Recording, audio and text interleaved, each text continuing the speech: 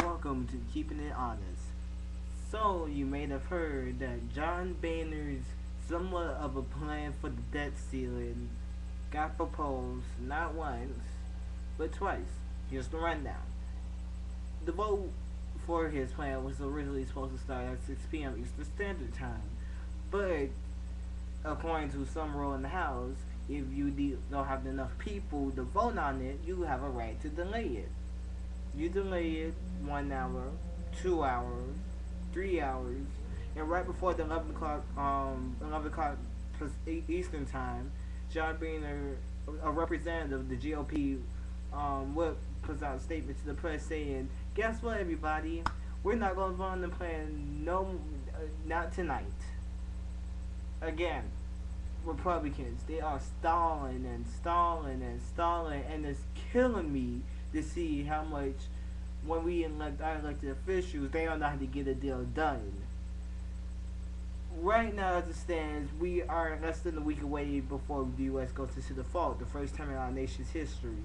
And the Republicans is taking this thing by hostage.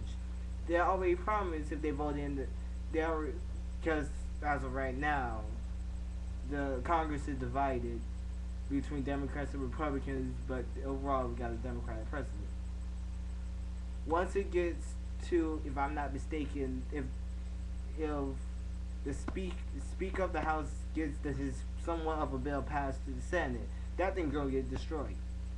The Democrats got enough power in the Senate to get that thing like an afterthought, and we're gonna be in a hell of a mess because right now, like I said in the previous video with Washington's debt crisis, they're acting like children. They are really, really, really acting like children. They don't know what they want. The Speaker of the House don't know what the hell he wants. Obama don't know what the hell he wants. So pretty much we got a monotony on our hands, and we don't know that we don't have nothing that could do it. Cause at the rate that we see it, we gotta compromise. The Republicans gotta come up with a compromise. The Democrats gotta come up with a compromise in order to keep the country going, so interest rates will go up, our AA credit rating won't go down, and it won't affect all the other global economies. God forbid, if this then goes into another recession, all hell breaks loose because we know our elected officials don't know what the hell they're doing.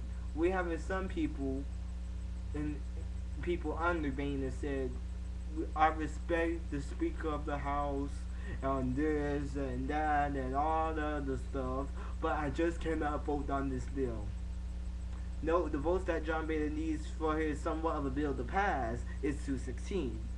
He only had maybe 2 dozen votes, and he can still get the majority passed by that same amount, 2 dozen votes.